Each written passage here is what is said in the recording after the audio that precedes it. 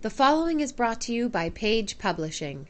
George Sterba's new book, An Emotional Casualty of Vietnam, is a telling and visceral work that delves into the enigma and mayhem of war. It is both enlightening and heartbreaking. This compilation of poetry and short writings will open the reader's eyes to the emotions of a soldier. Read this gripping and potent work that delves into the ideas of fear, survival, courage, and acceptance. It is a truly mesmerizing work that takes the reader on a journey through the mental and emotional roller coaster of the Vietnam soldier. Those who have not gone into battle can only assume to know what goes on in the head of soldiers facing life's possible finality. The brain is a complex organ, with no one thinking the same thoughts in any situation under the same circumstances. But there are compatible emotions which bring us together, like anger, fear, hatred, and love. This composition of poems and descriptions is intended to demonstrate how complicated emotions affected young boys in the Vietnam era. It is difficult to understand unless you have faced similar conditions of war. Readers who wish to experience this profound work can purchase An Emotional Casualty of Vietnam at bookstores everywhere or online at the Apple iTunes Store, Amazon,